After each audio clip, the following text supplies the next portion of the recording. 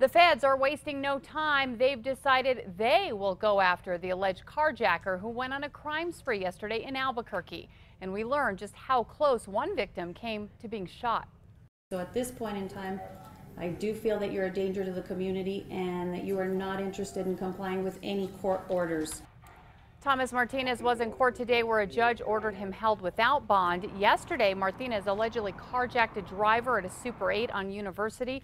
Officers caught up with him at a Ramada near I-40 in Eubank. As they moved in, he fled and carjacked another driver down the block. That driver, a mother with 3 kids. She says the kids ran to safety. That's when Martinez pushed her in the passenger seat and at one point shot at her. He missed.